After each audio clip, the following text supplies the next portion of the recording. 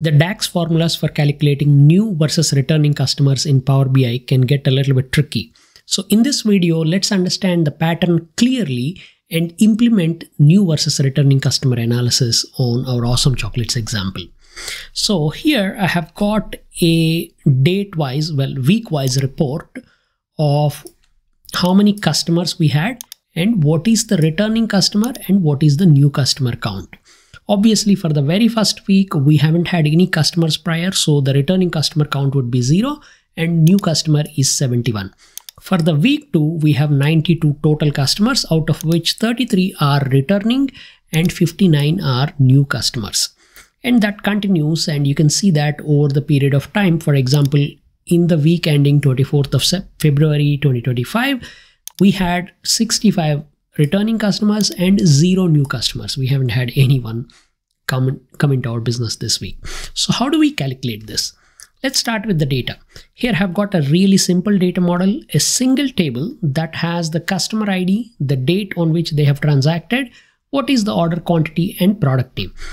The order quantity and product names are helpful if you want to do some other analysis, but for now we primarily will focus on these two columns. So for example, if I were to sort this on ascending order, you will see that here on 30th of December 2024, we had this customer 0131.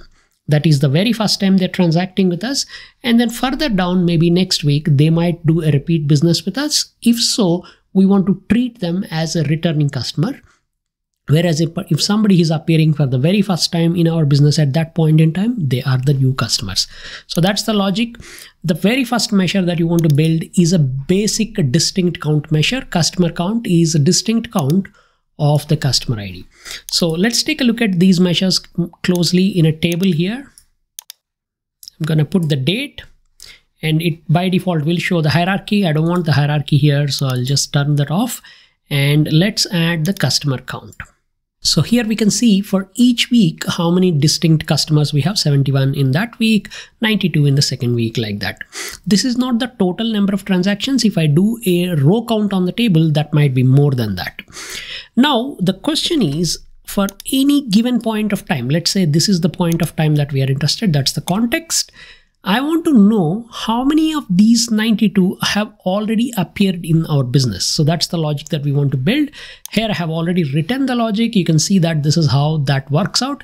Let's build that out from scratch. So we are going to make a new measure and let's call this as returning customers V1 is equal to, and we're going to start off by creating some variables to hold the temporary data, and then that is the data that we can then use to do all the calculations. So the first variable that we want to declare is var custs. This is a list of all the customers that we are seeing as of that point in time. So for example, if I'm looking at this 92, that will be the list of those 92 people. This can be very easily obtained by using the values function, either values or you can also use the distinct function, both of which will return the distinct values of the table at that point in time. Let's use values. So values of data customer ID. At the time of evaluation for each week, it will be those 92 or 84 or 96 numbers. Let's go to the next line. By the way, you can use Shift Enter or Alt Enter to add new lines to the DAX. And let's calculate current date. This is the date for which we are running this calculation. And this would be, in this kind of a very simple scenario, last date of my data date column. Now, if you have got a calendar table, then you would need to use the calendar table to generate the date. This would usually be not the last date, but the start of the month or end of the month or something like that based on your calendar table. In our data, things are really simple. So I'm just using the data date column directly to get the last date. So this would be basically, this part is same as whatever the week that is. So for example, if I'm looking at that, that will be just 20th of January 2025. And this values would be just an enumeration of those 96 people. All the 96 IDs will be there. Now that both variables are created, let's return a calculation that tells me how many of these customers we have already seen in our business. So we will return, and the return is a little bit complicated one, but we want to do a SUMX. We want to sum for each of the customers that we have in our data. So for each of these, for example, if I take this 96, for each of those 96 customers, I want to do a check. I want to check if they have appeared already or not. So that kind of a check could be done with the calculate. We want to calculate customer count where data date is prior to current date. This is Chandoo from future when I'm editing the video. Instead of using the calculate distinct count of customers or the customer counts measure, you can also use calculate count rows of the data itself. This would be slightly faster than the distinct count because all we really wanted to check is whether someone has already transacted with us or not. So if you have a count rows measure or a simpler measure like that, use that instead of the distinct count because that would be slightly faster.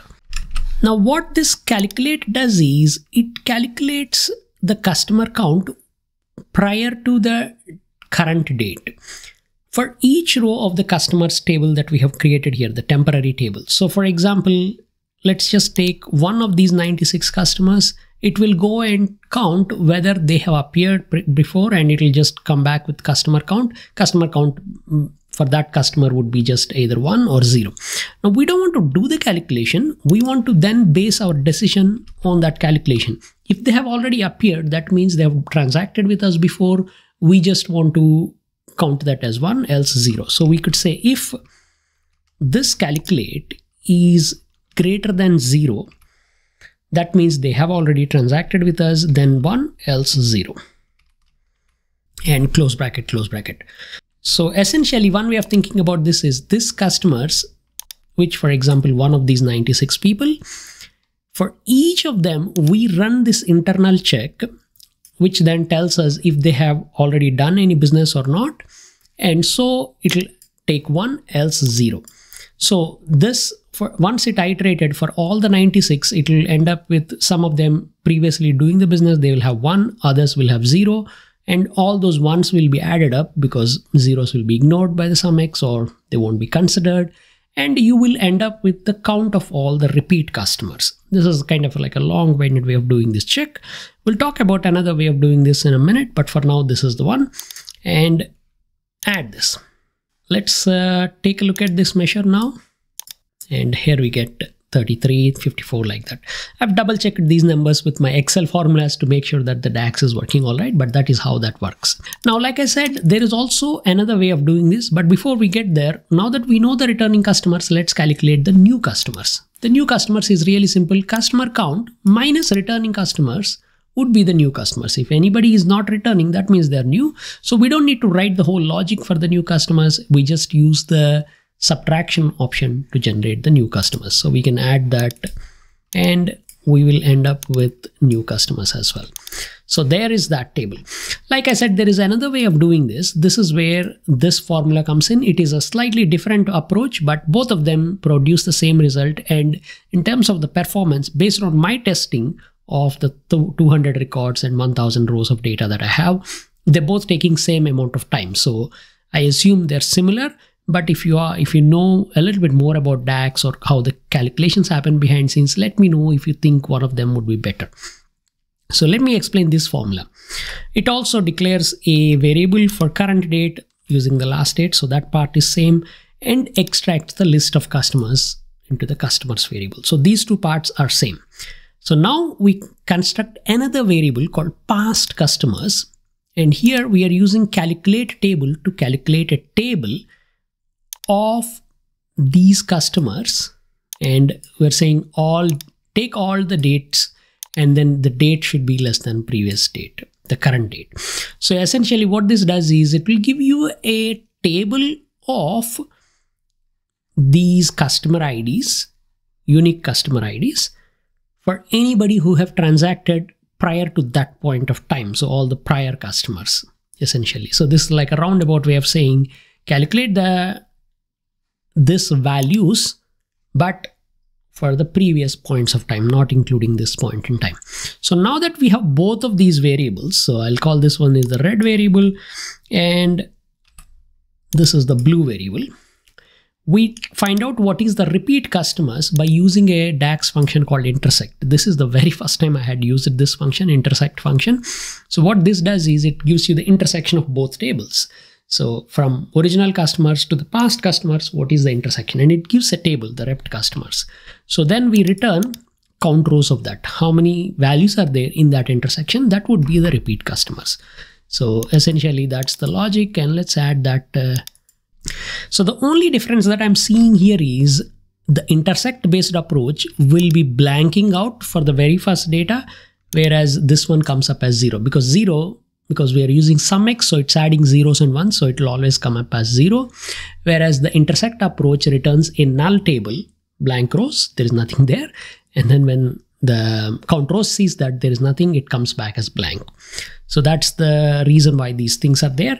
You can add some extra layers to it. For example, you can add a slicer on your product to see by product how many repeat customers are there. So for example, if I'm only interested in this product, for example, on 6th of January, we had 3 more customers. None of them are returning. So 6 and 3 are separate.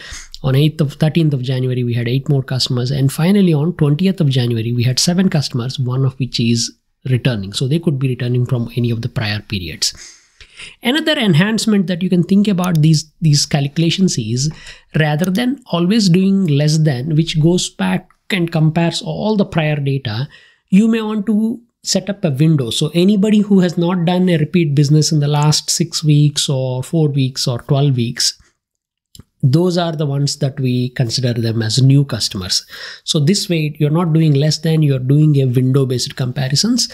For that kind of things, it's better if you have a calendar table, because then it's easy for you to do these kind of date manipulations quickly. Otherwise, you could also use arithmetic logic, like instead of minus cur date, you would say minus of cur date plus end, and then check another condition as well.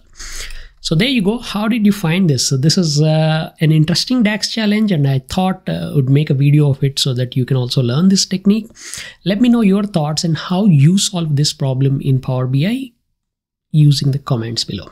I'll catch you again somewhere else. Bye.